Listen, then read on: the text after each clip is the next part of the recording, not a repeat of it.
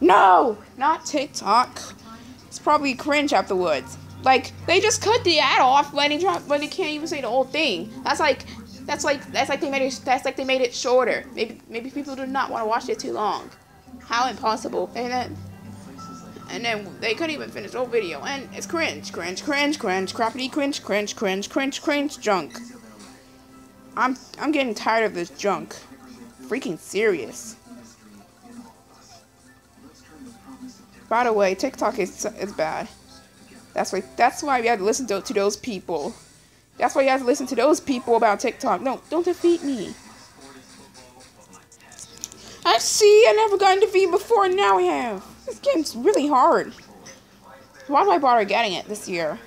I mean, 2 years ago. Why did I bother getting this 3 years ago?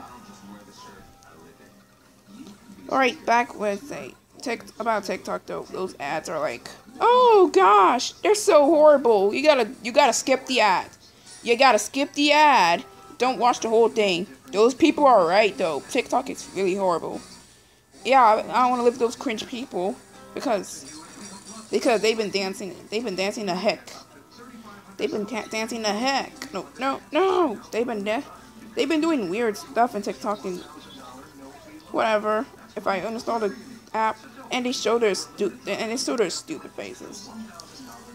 They also lipstick in there, and it's kind of weird. Actually, it's like TikTok's a weird app. Ah, finally, no more stupid centaur guys.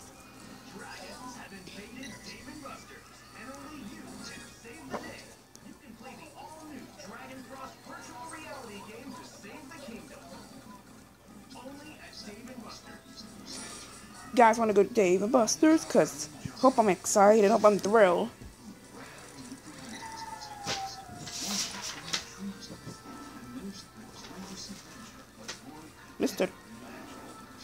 Mr. Mayor, are you CEO? CEO of Go Anime? Alright, please. Oh my god, you keep doing World Tree. It's not like those people these days.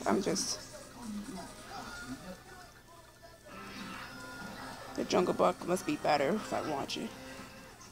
It's coming in 2 weeks, the 2016 version. It's not new. Yay, you know what I mean? So the gumbo had showed up. Good, they fell asleep.